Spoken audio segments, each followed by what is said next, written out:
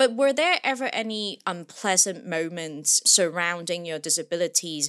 Has anyone said something not very friendly to you? Once I disclosed my disability or I used a wheelchair, the employer said, "Oh, Mizuki, so if you have disability, we are not hiring people with disability right now, so we are sorry."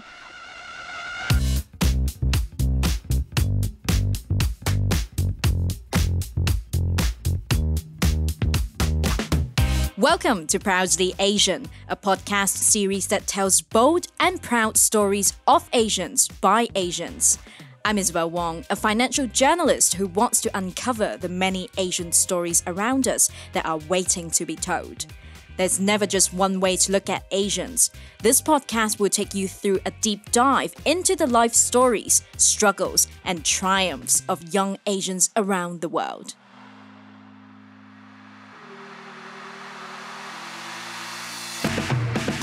On today's episode, we have Mizuki Hsu, a Japanese diversity, equity, and inclusion practitioner who was born and raised in Kyoto. Mizuki lost the ability to walk when she was 2 years old and subsequently began using a wheelchair. She talks to us about her passion to promote equal employment opportunities for people with disabilities, biases she has overcome, and how DE&I can be effectively integrated into global businesses. Welcome back to Proudly Asian. For March this month, we are once again doing an International Women's Day special series chatting with women from around the world who are breaking all forms of biases and driving the world to embrace equity, which is also the theme of IWD International Women's Day this year, Embrace Equity. And for this episode, we are bringing in a guest who works in the domain of diversity, equity, and inclusion herself from Japan. Welcome to Proudly Asian, Mizuki. Thank you so much for joining us. Thank you for having me. Hi, my name is Mizuki Hsu. My pronoun is she, her. I'm diversity, equity, inclusion, so DEI practitioner in business. I'm also a writer and public speaker. And then I was born and grew up in Kyoto, Japan, and I'm now based in Tokyo. Nice to meet you all. Before we get started with hearing all about the important work that you do in diversity, equity, and inclusion, and how companies can really implement D&I strategies, I would like to know more about you. So why don't we start with talking about your background? Who are you? What are you? And where did you grow up, Mizuki? Yeah, so I grew up in Kyoto, which is the west side of Japan. So you probably have been there or heard about the city. So I grew up there, and then I was born without disability. But the reason I started my career as a DEI practitioner is very, very connected how my mobility disability came, and I grew up with that. So since I had since when I was 2 years old, I have a mobility disability, and then when I realized I'm just like myself, the 2 years is too small, so I don't really remember. But I started using wheelchair. But so I believe my parents are very, very shocked or upset. And then, but fortunately, my both parents are very, very advocate for me. So they really want me to have like a real, like an ordinary kid's life. So my parents were strong advocate for me to access for general education in the community in the area I grew up, and they let me experience almost everything. So that's me. And then when I was a child, I didn't really had a big challenges, but the city I grew up in, Kyoto, is kind of old beauty city, so it's not always accessible by wheelchair. So as a student, I thought I was having like a very like a normal life. But at the same time, I had always had like physical accessibility challenges. So that's really a chance to think about what can I do for more things that are accessible and how I can support other people with disabilities, etc. Mm-hmm. Following up on, your story, because you mentioned you lost your ability to walk at the age of 2, and then eventually you started living in a wheelchair at the age of 7, right? Yep. You did mention your parents were really strong advocate for you to have a normal life as a child. But back then, as a child, did you ever think you were different, or were you treated differently by other schoolmates? That's a great question. To be honest, since when I realized I'm just myself. And then I was always surrounded by people without disability, well, kids without disability at classroom. So I feel like more, although there is like an accessibility challenge, other thing is like people are more, I think treat me so equally, and then gave me a lot of like opportunities. So I didn't really feel that when I was younger. And then I think I start realize that I'm a little bit different than others. Maybe at the age of 12, 13, 14, like I started thinking about future or like, and then because a lot of cases, I think you may ask other kids that, what do you want to be in the future? What kind of job do you want to get?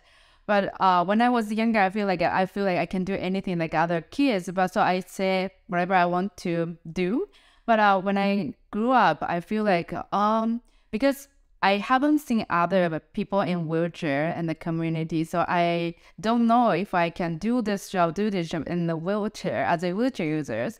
So I started thinking about, I'm a little bit different, and then some jobs that require like a standing upside. Like when I was younger, I want to be like a hairstylist, but I have seen I never seen like hairstylists in wheelchair.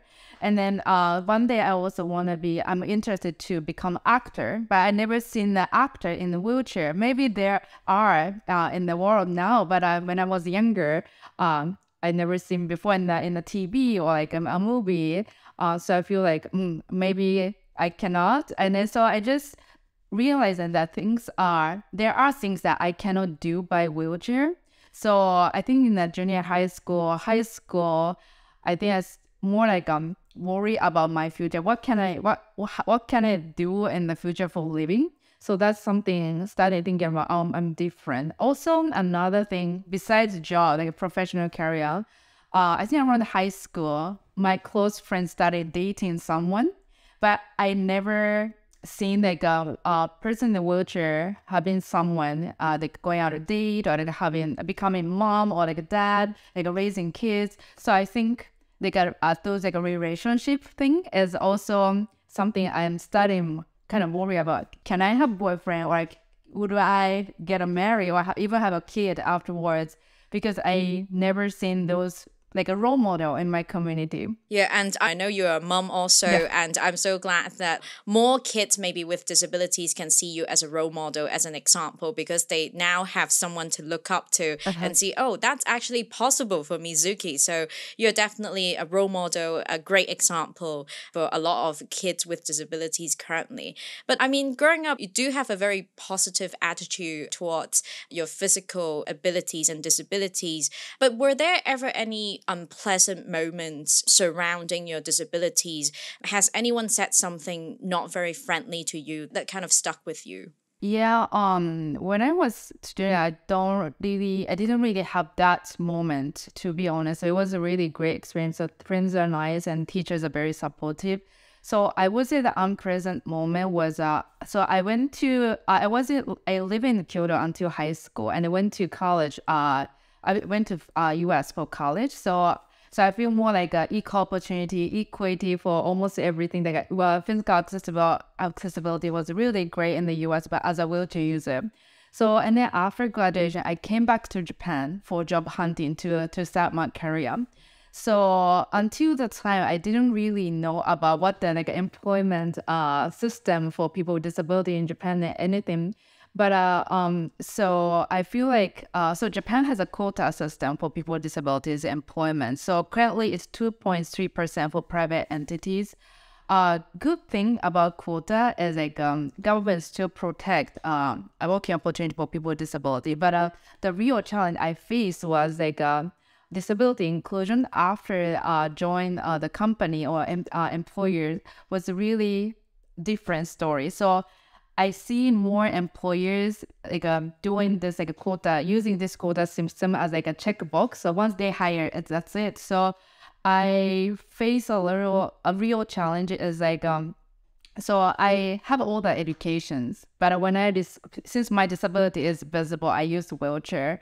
So when I apply for a job, so a lot of case employers say, okay, let's have an interview. And then I disclose that, I use wheelchair, so just want to give you a heads up so that you won't surprise. And I just also want to make sure that office, a building is accessible so that I can really access to like in-person meeting, interview. But once I disclosed my disability or I use wheelchair, the employer said, "Oh, Mizuki, so if you have disability, we are not hiring people with disability right now, so we are sorry." Or 80% of them, like they just pull the door and then I cannot really move to the next level. And then another thing is like they still want to have like a job interview, but not a regular job, but the one for the job, the job that they created, especially for people with disabilities.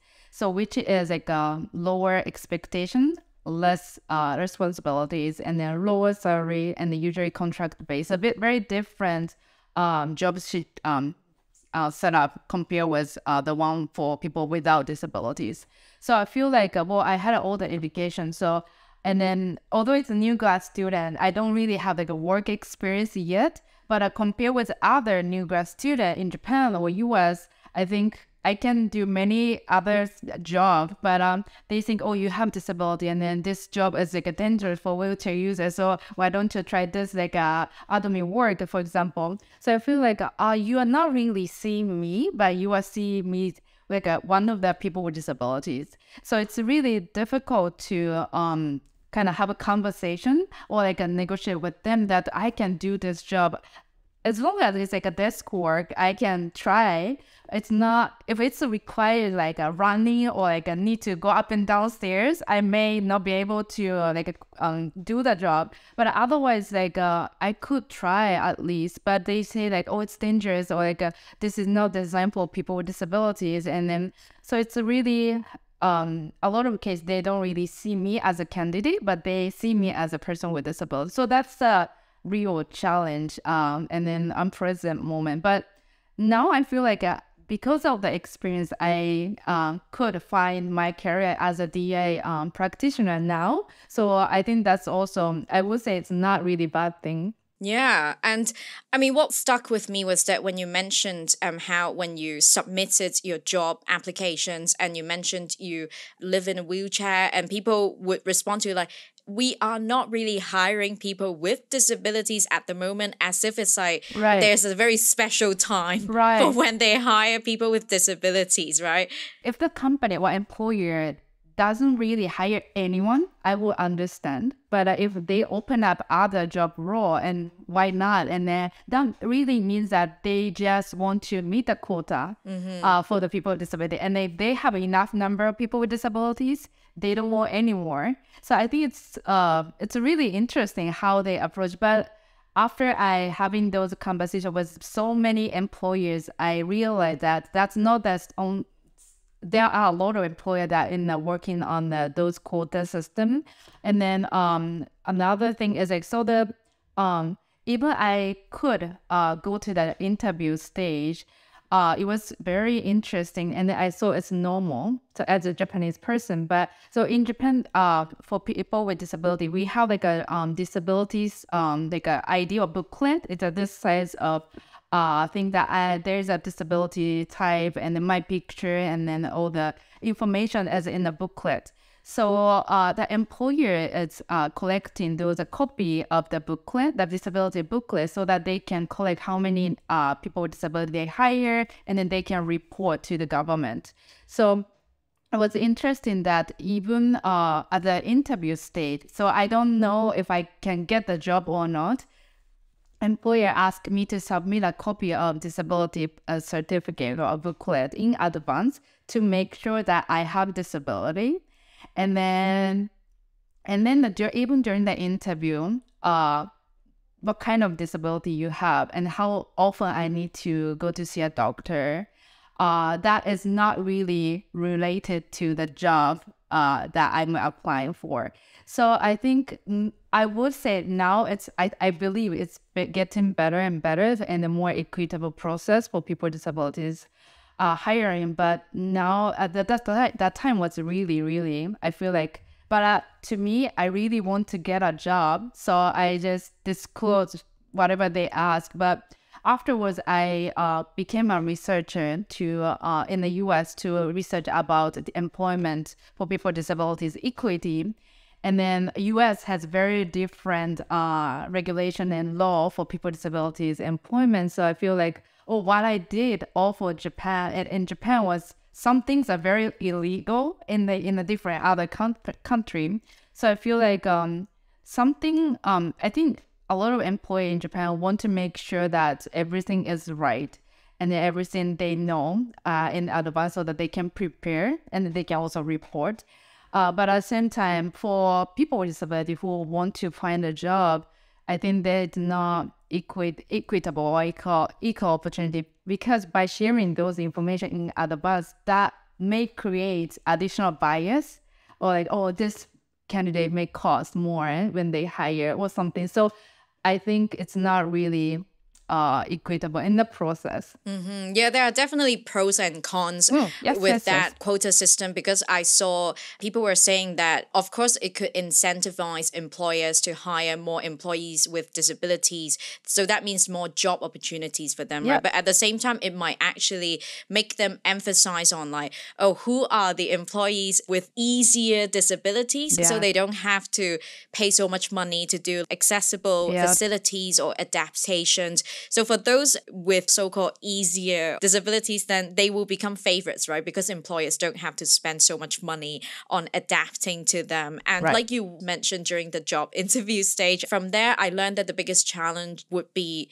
pretty much around people with disabilities having that barriers or having to go through that very long process to prove to people that, hey, despite the disabilities, I still think like a normal person. I still have the same level of intelligence. So there are a lot of that kind of biases, but I know that you have lived in the US and now you work in Japan. So, like compared to other countries that you have been to, you have lived in, how is Japan doing in terms of accessibility and overall attitude towards people with disabilities? Because I remember reading some of your online posts, you were highlighting your experience as a person with disabilities in Japan, like you had challenges around finding a nursery that would be accessible to you, or you even talked about your experience with Shinkansen and also an onsen hotel. So how is Japan doing in that sense? Yeah, as a wheelchair user, I think well, depending on the city, because Japan, although it's a small country,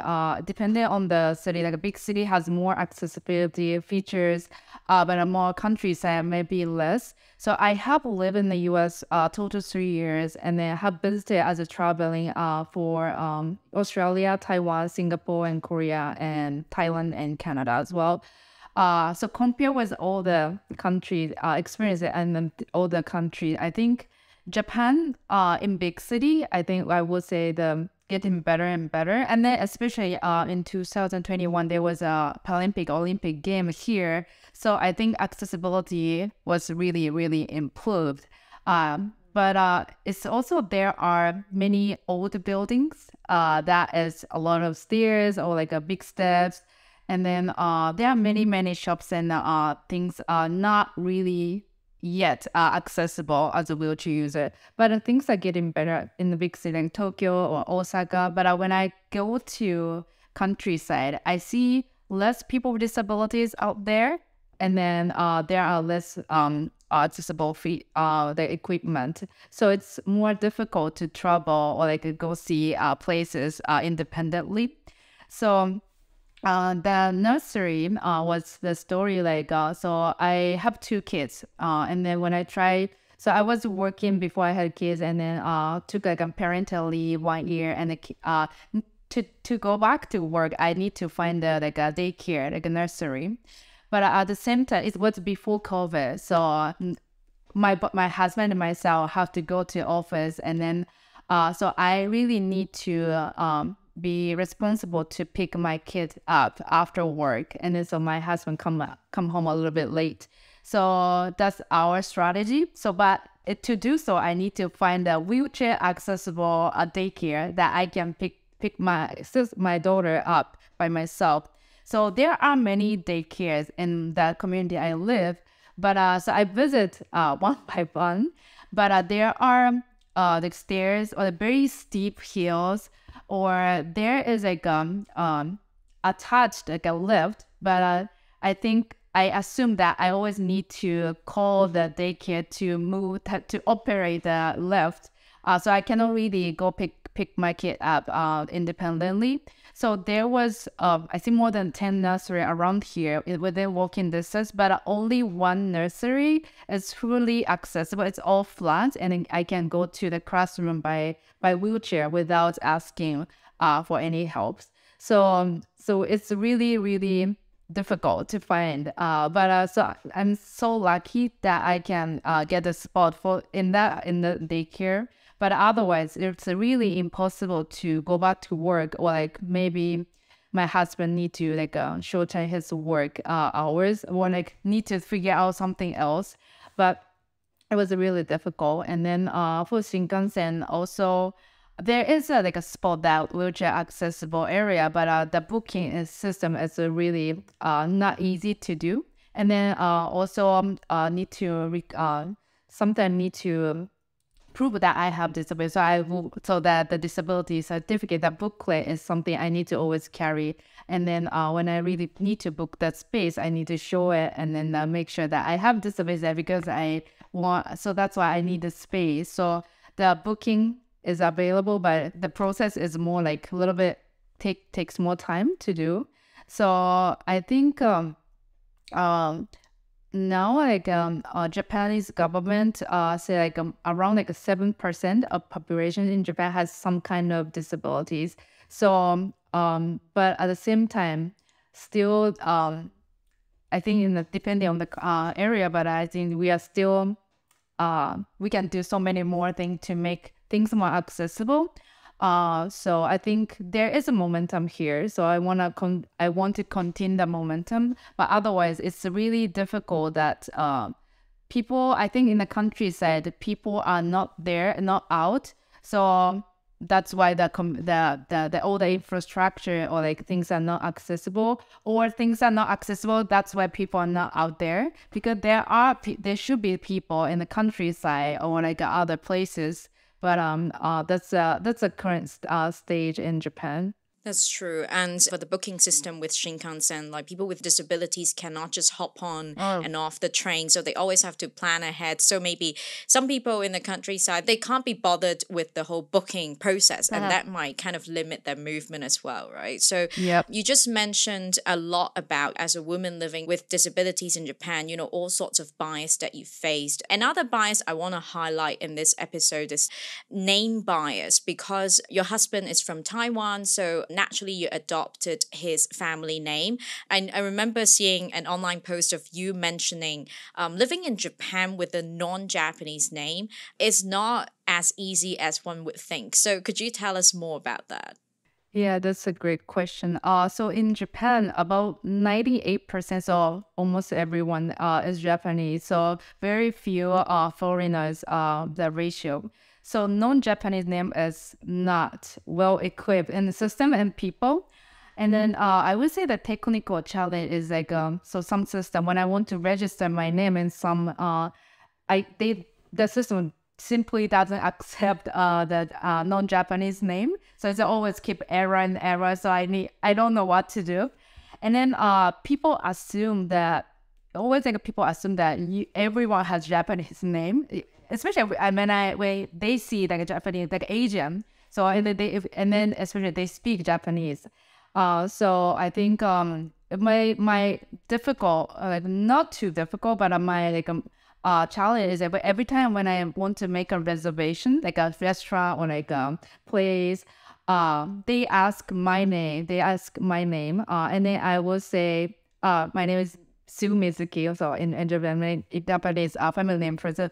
My name is Hsu Mizuki, and then they think like they cannot really get what is Hsu, and then so they keep asking what was that. So maybe the connection was bad, and then they just keep asking, and then I will end it up like, oh, this is not Japanese name, this is Taiwanese name, and they say, oh, okay, now my name Hsu, or HSU and spelling, and in kanji we use the kanji in Japanese too, but Japanese people are told to pronounce or read the kanji as Joe instead of Shu. Oh. So a lot of case people read my name Joe, and then for example, like a delivery person, they bring the package or the mail and then say like, oh, this is a package for you. You are Joe-san, right? I'm not Joe, but I also understand that the Japanese people read it the kanji as Joe.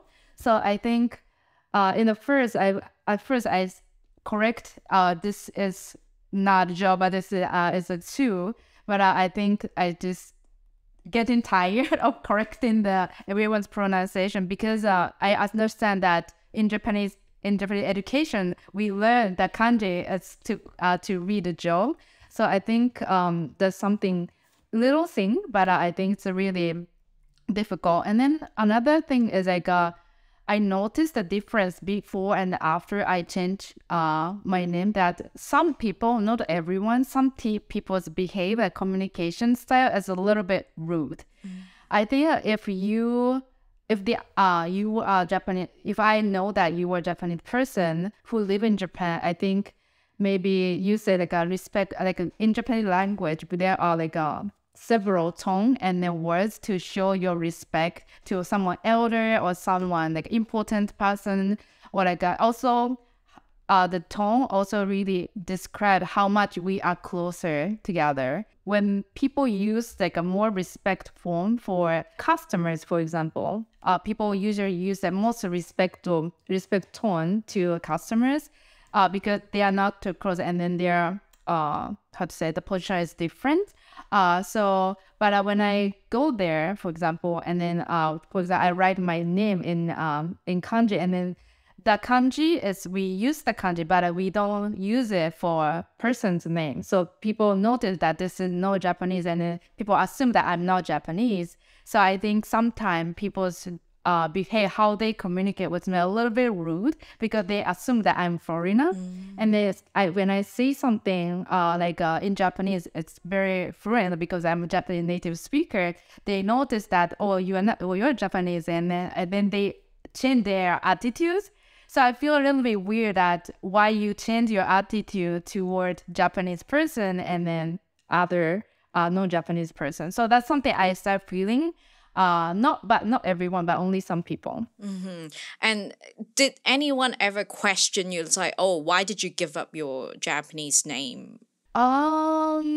Sometimes. But in Japan, well, in my case, I married to a foreigner, no non-Japanese person, so I could keep my Japanese name. But I think maybe it's a Japanese thing. But usually if I'm married to a Japanese person, I need to pick whether I keep, as a couple, we need to decide one family name. In a lot of cases, a couple will choose like a husband side family name.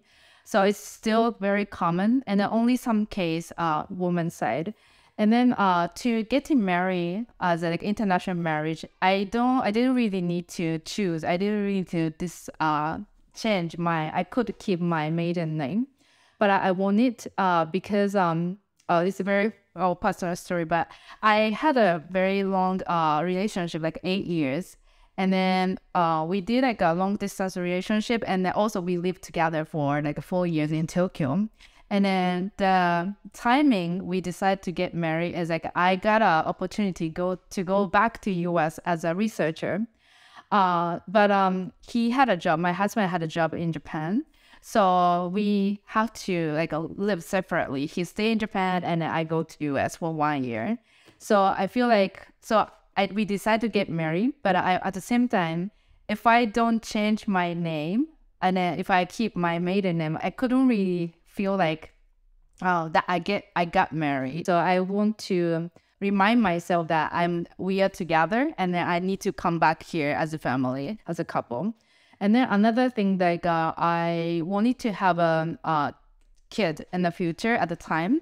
And then if we live in Japan, since it's not still common to have, for example, like both parents have a different, like a separate name. So as a family, most of people have like one family name, and then under it their kids, and then their kids also have the same family name. So that is, maybe I'm too traditional person, but having that one family name is something I wanted. And then I also anticipate that living in Japan without Japanese name could be really challenging for, especially for younger kids. I have seen the other like classmates who kept their like Chinese name or like Korean name. I grew up in Kyoto, so a little bit more diverse. So there are classmates, their family came from China or like Korea. So and then even they have like Japanese name. For some classmates, they school that our family came from China. My grandparents came from Korea, and then I also seen that some kids are bullied because of just that. So I feel like growing up with a non-Japanese name and in Japan could be really challenging, especially when kids don't really know about what that really means. So I feel like instead of me asking my husband to change to Japanese name, I really like my husband's name. And then so I wanted to change it so that we all have same family name. And then even when my kid in the future has some kind of difficult moments, I will say like, oh, I changed my name from my Japanese name to my real daddy's name because I think it's really cool. And then I really want it to be two together.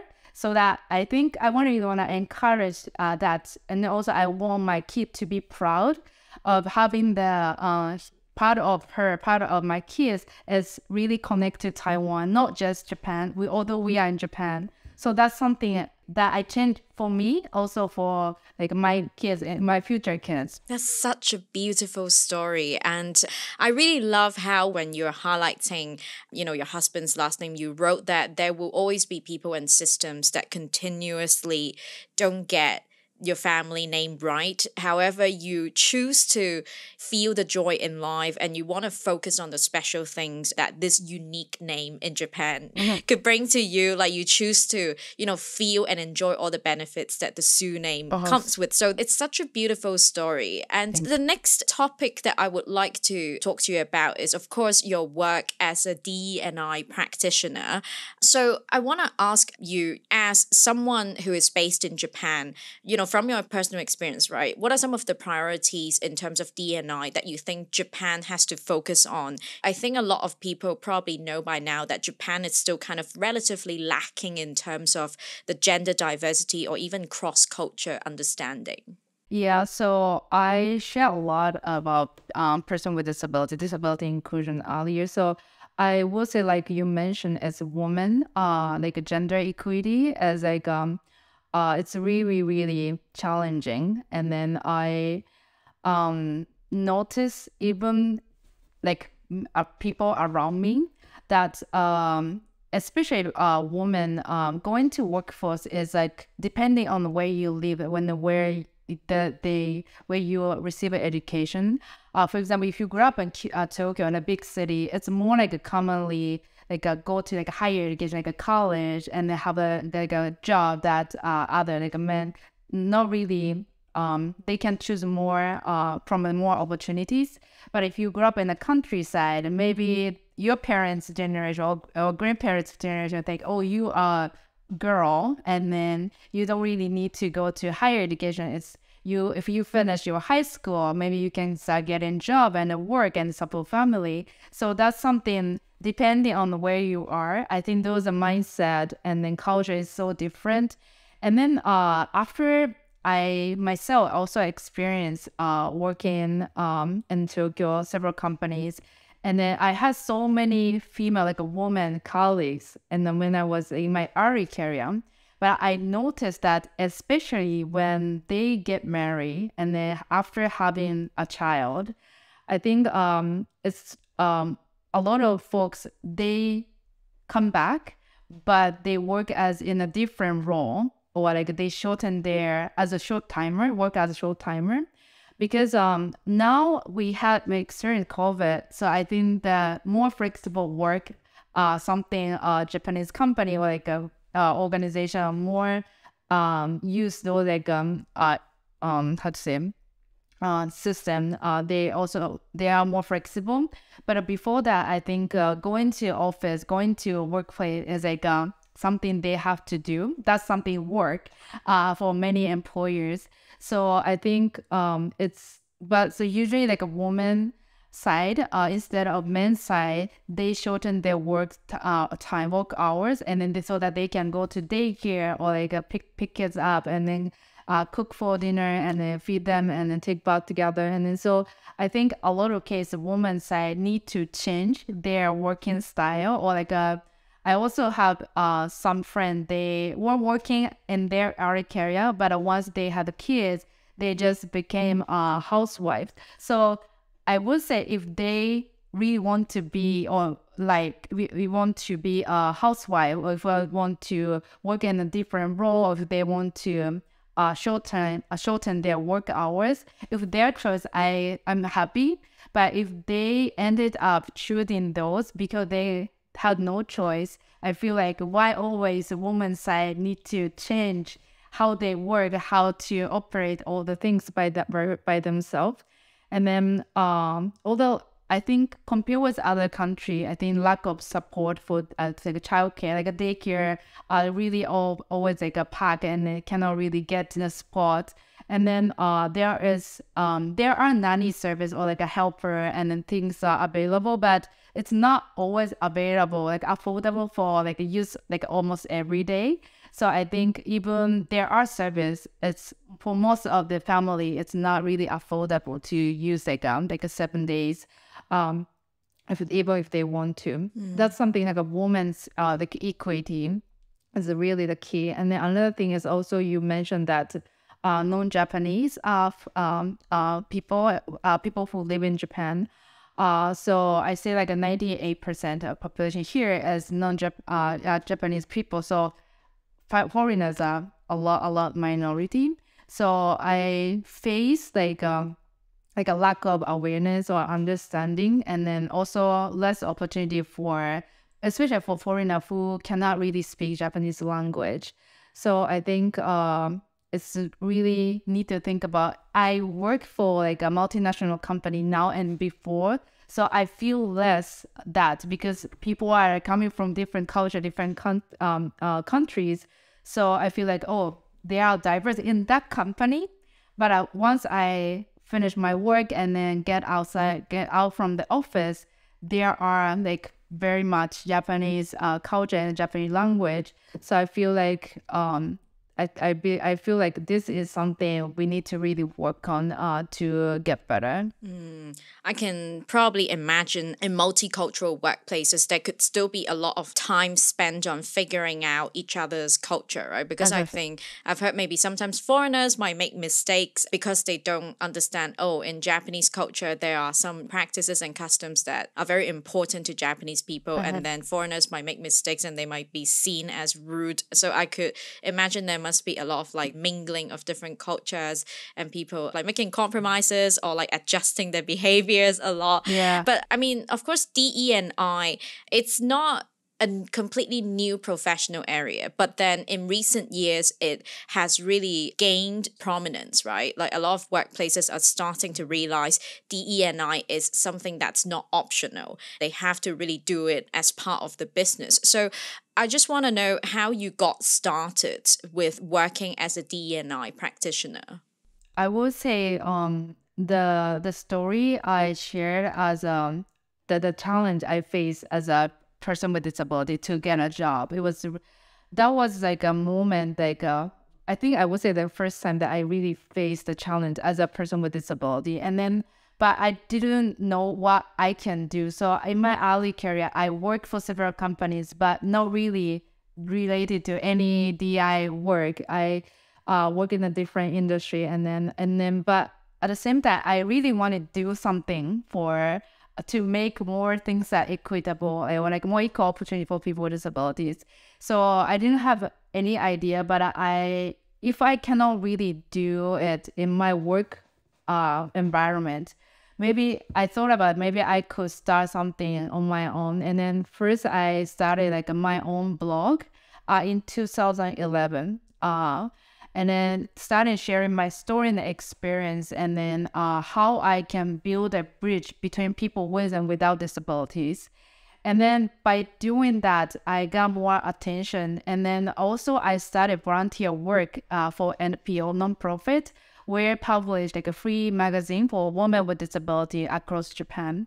So I was an editor for a couple of years, and then the nonprofit good part is there are professional editor and like photographers, and then all the thing they are professional, they are pros, but at the same time they have a lot of volunteer who are affinities for people with disabilities coming from different backgrounds. So there are real voice. They can create a content that is really needed by the reader who are the women with disabilities. There are a lot of like a relationship, like career, or like all the things, like traveling. And then so it was a really great time that I could meet other people with disabilities around same age in Tokyo. So that is something. So started blog and started like a nonprofit volunteer. And then so in my, I think, third company, I was part of the team where does corporate social responsibility. So I think part of it is kind of related to diversity, equity, inclusion work. And then during my like core work, I had a chance to meet other employees with disability who work in different offices in the different other countryside of Japan. So when I look at what the current challenge and the opportunities, I noticed that so far I did like my advocate work. I could meet other people with disabilities through like a nonprofit volunteer work. I really could meet people who are working in the same group company, but their working environment, what they want to do is very different and very diverse. So I feel like I really want to focus on this like employment of people with disabilities topic, because at the time I had so many different projects as a corporate social responsibility team. I did something for environment, something for the community, something for the I don't know, other things. So I feel like, I really want to focus on employment of people with disabilities. And then I was, at the time, I also thinking about, should I go to graduate school, or should I change my job that I can focus on this topic? And then I found that like a fund by Daskin Ainoa Foundation, which is a Japanese organization where support like leaders with disability who wanted to go study abroad. So, and then that was like a fellowship for 1 year. So that I applied and I got a fund. And so I went back to US to do the research about the topic. So my first challenge as a job hunter, as a people with disability, was like finding, I think that experience let me find my way to what I can do as a person who can advocate for the community. And then I also could meet other people who are facing similar challenges. And then so I ended up became a researcher. Then at that time, I was very focusing on comparing US and Japan employment for people with disability. And then came back to Japan after research. And then my focus as a next step was to go for graduate school in Tokyo and publish a research paper based on what I learned in the US, so that I could help other professors and other people who really want to improve the people with disabilities equitable employment. And then interesting is that was the time that I had no job after college. So I always work. I never had a time that I didn't work. So I feel like I was accepted by a graduate school in Tokyo, but I had like a 5-6 months free time until the school start. So I feel like I wanted to work even like as a short time to leverage my knowledge and information that I got in the US. So I reached out to the company. I already had a connection from my research. And then I ended up joining Google. And then the team was an APAC diversity, equity, inclusion team. And then that really made me expand my possibility and the capability as not just employment for people with disability in Japan, but a much wider markets, and then not including other underrepresented community like women, LGBTQ+, other race and ethnicity. So I think that is really turning point in my career. And I just want to get your point of view as a professional D&I practitioner who has implemented D&I strategies for multiple international organizations, right?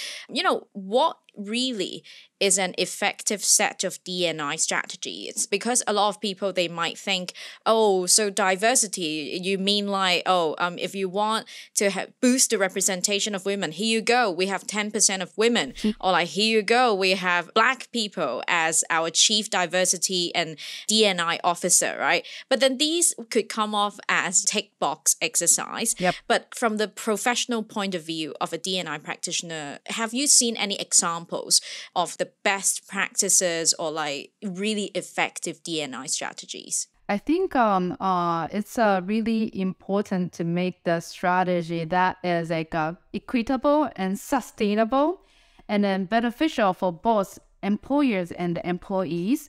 And then as you also said, like a lot of employers focusing on they approach like a checkbox type, like a 10% or a quota. So we have enough numbers, so we are doing fine.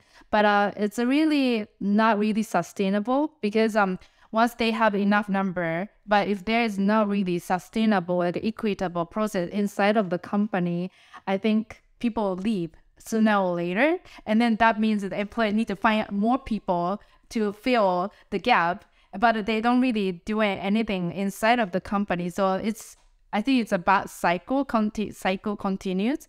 So I think having like equity, and then sustainability, and then benefit for both sides.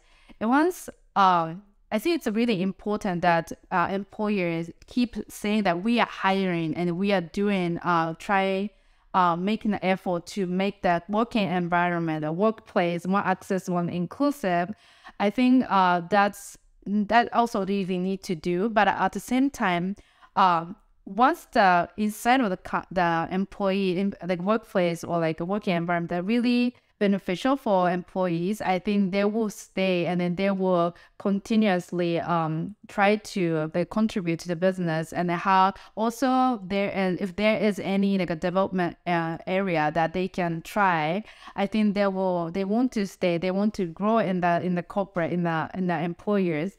But otherwise, I think it's really, really difficult to maintain and retain those like talented folks, because those talented qualified candidates are really limited. So a lot of employers want to hire those, but it's really difficult. My approach, what I have doing is like really working with a functional like a leadership, like involve, I work with them, and then a lot of case, not only for Japanese company, but other multinational companies, their real challenge and my challenge as well is like those DI work is oftentimes seen as like extracurricular by HR. So like a business side is like, oh, this is something HR is doing, and then I think we do this because HR is asking to do. But D&I is like, as you mentioned, it's a really, really like a great tool to accelerate business overall. So I think from the strategy building stage, maybe my suggestion is because DEI field is so diverse, there are many things that they can do. It's really, really important to define and then identify what the current challenges and what the areas. And then after the narrowing down the areas, I think really need to work with the business leaders, and then they commit to move this forward from their ownership, not really EDI person to drive everything. Once they could incorporate those like a strategy, like a focus area into their business strategy, I think it's much easier that, and then because they have that, oh, this is really related to their day-to-day work. It's not like an HR person asking me to do. So I think it's more like awareness, and then their involvement and engagement are much, much better instead of HR, like a DI person to do plan everything for them as it looks like extracurricular. Yeah, I totally agree. It's like a lot of businesses would still see D&I as like, oh, that's the job of HR. It's really does not fall into the areas of the main business itself. But really, D&I has to be incorporated into the day-to-day activities, the core, business or even the products that they are selling, right? But then very quickly, I just want to zoom in on colleagues with disabilities. As someone who has a form of disabilities, what do you think will be the do's and don'ts? What will be the advice that you can give for colleagues to be supportive allies to people they work with who might have disabilities? That's a great question. And then even disability is like one word. Disabilities are very diverse. And then a lot of people maybe already, I would say people are already aware that some disabilities are very visible. Like myself, I use wheelchair. So, but some disabilities are invisible. So it's really hard to find out until you talk or like communicate. So I feel like do is like before you really act or like reach out to the person, check your bias, because everyone with disability is different, even when they look the same. So even if you see a wheelchair user, myself or someone else, how I receive, how I got a disability, how I do day-to-day work, and how I manage things by myself when I get a support, it's very different than other wheelchair users. So I think you need to check your bias. It's my comment or like my question is like any bias, but yeah, that's something. Check your bias, and then don't is like I feel. Don't assume that everyone with disabilities are open to share about their disabilities and why they live with disabilities. So what I noticed is like, so I was born without disabilities, but I had a disability when I was 2. So I feel like I pretty much grew up with disabilities. So I'm very natural to talk about my disability, and because I'm like this always, almost always. But everyone's different, and then I noticed like some people, for example, who still remember the day that they are able-bodied. So there are the time that they could do almost everything by themselves, but now they have disability, and then they need ask help to do something. So I think depending on the person, and then each person is different, as I just shared earlier. So even if they got disability very recently, they may be very open to share their story. So, but it's really depending on the person. So I really encourage you to speak with respect at first, and then seek how you can support as a colleague. Otherwise, it's really people. I have seen some like rude people just suddenly ask what's the condition and everything, but usually people once they're closer, they want to open little by little, but just don't assume that everyone is happy to share their disability, how they got a disability. That's a great advice. And I also learned along the way that sometimes people don't prefer to be addressed as a disabled person, but a person with disabilities. So these are some of the language that people have to be mindful of. And also people would tend to see disabilities first before abilities, right? But then we need to, flip it. Yes. See the abilities before you see disabilities. In the English, there are two ideas, like a people first or like identity first. So my case, to be called, I'm okay with both ways to be called. I'm okay to be called like a disabled person or a person with disabilities. But I think depending on the person, they have preference. And then in Japanese language, there's like a kanji. It's in Japanese, it's called shogaisha in kanji. But there are some discussion that there are three kanji, three characters, but the middle one means like harm, and it's not really good word. So there are some discussion to make the kanji to hiragana, not to use really because the kanji itself like means harmful and then not so it's not good means. But to me, I think I have seen those like kanji person with disabilities, so I feel I'm so used to it. But I think people are more to be inclusive because some people feel more not comfortable to see those kanji so I think there are a lot of conversation, but depending on the person. And then when I put those words in like corporate website or any other like material that everyone can see it, I suggest to not to use the kanji because some people feel uncomfortable by seeing those words.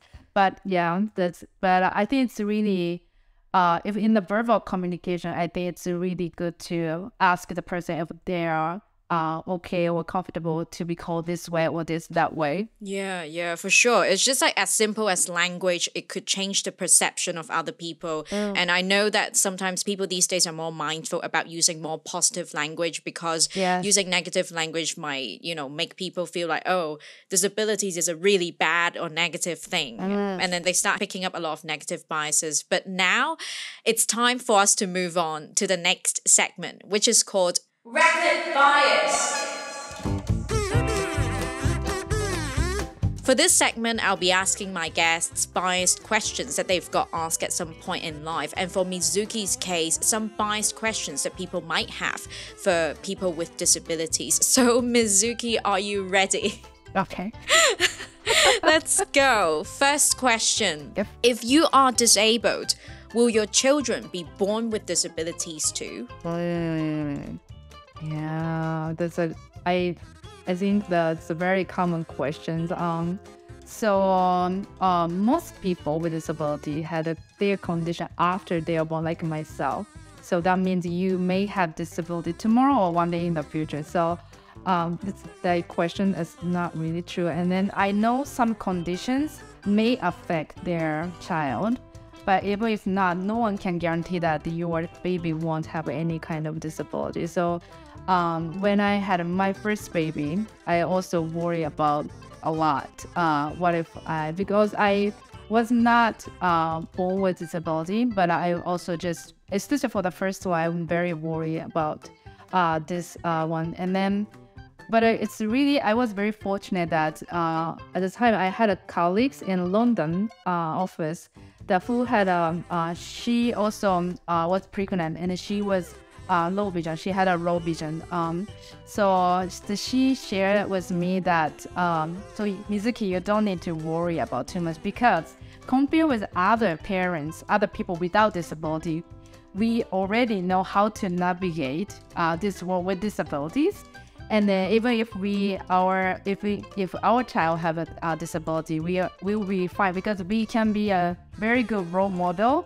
So I think it's because no one can tell that it's okay or like your kids are fine or anything. But we are so ready. We are experienced. We have so much experience and then so our kids, even if they had the disabilities, they are lucky to have us as a parent. That time I was crying in the BC, but I was like it gave me a lot of good energy. And then when I had a second baby, I didn't really worry about too much about things. And then that I think that will be the way. So even if something happens, so I think just stay strong and focusing on what I can do. Oh, wow. That advice from your colleague in London, I mean, it kind of brought me to a little bit of tears. I mean, I started getting a bit teary because it's such beautiful advice. Yes. The next question is, it's hard to find a qualified job candidate with disabilities. That's something I often hear. I wouldn't say it's easy, it's super easy, but it just needs more time to find ones because it's depending on the market or country, their education system and the accessibility and all the opportunities for people with disabilities are so different. So there are qualified candidates, but it's true that it's very small talent pool depending on the market.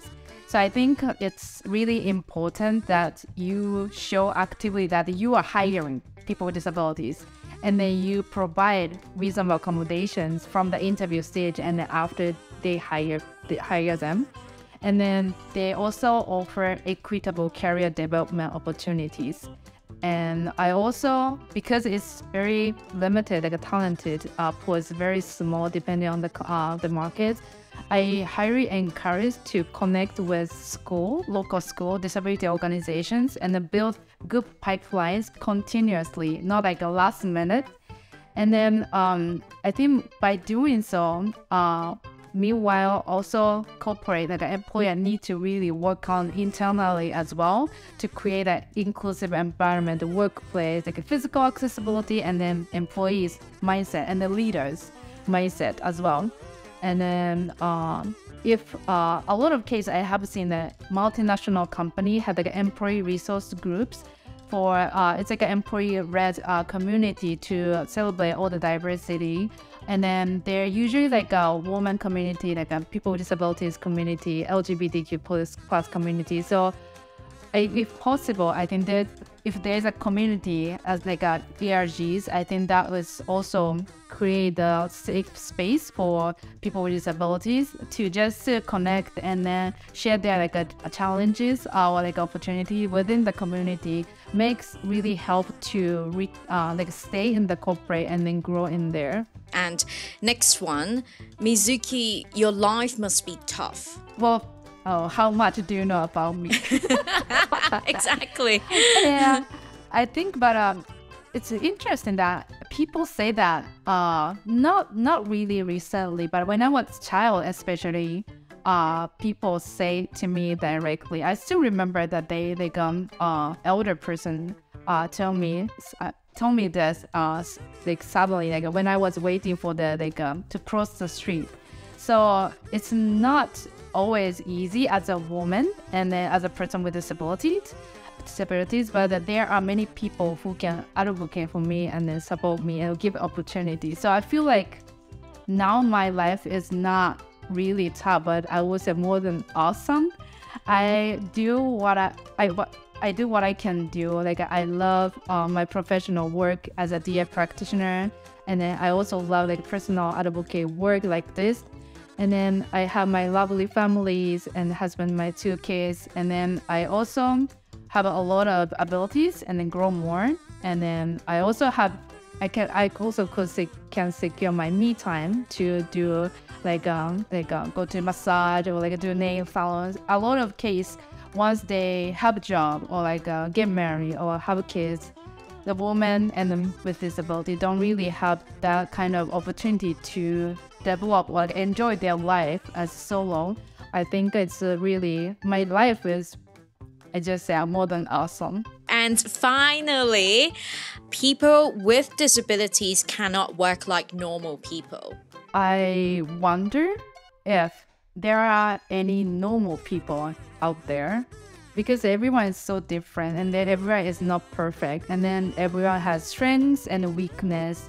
So I think it's really, really important to think about how we can create workplace or experience or world for wider range of people, like how we can be more inclusive, because everyone is different. And then I think there are country by country, there are people, they decide what kind of conditions are disability or not disability.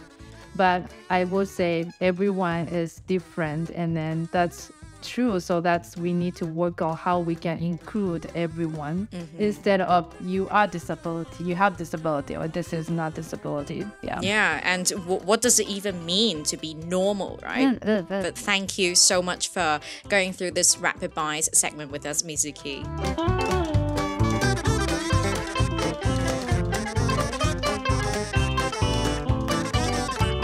Now, to end the episode, I just have 2 more questions for you. If you could give any advice to people who live with disabilities, what is it that you want to say to them?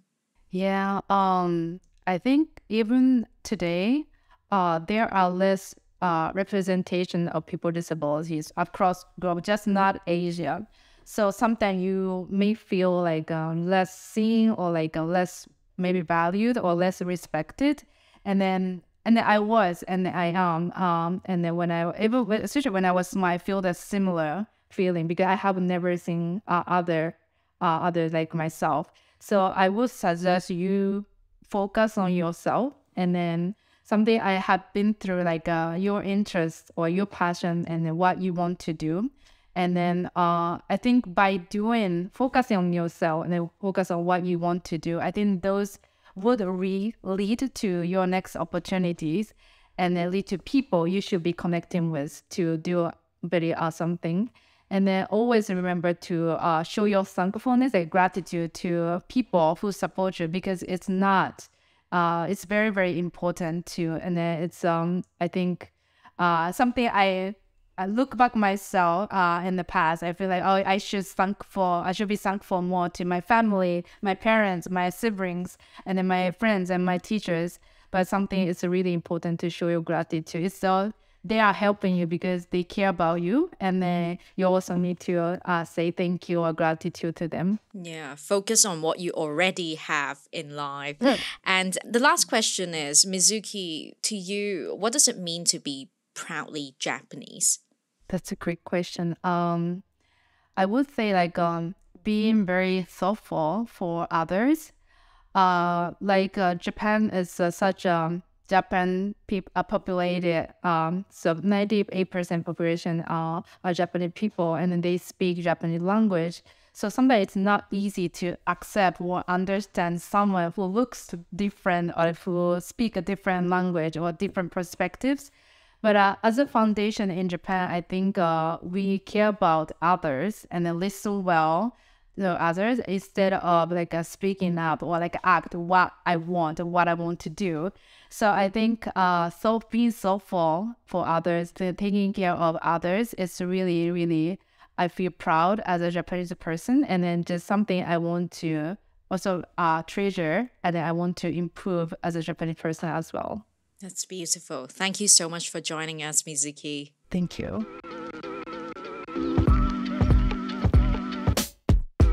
That's it for this episode of Proudly Asian. Don't forget to follow us on Instagram at proudly.asian for more content. We are on Spotify, Apple Podcasts, and YouTube. Leave us a 5-star review on wherever you get your podcasts. Thanks for tuning in and signing off for now. I'm Isabel Wong.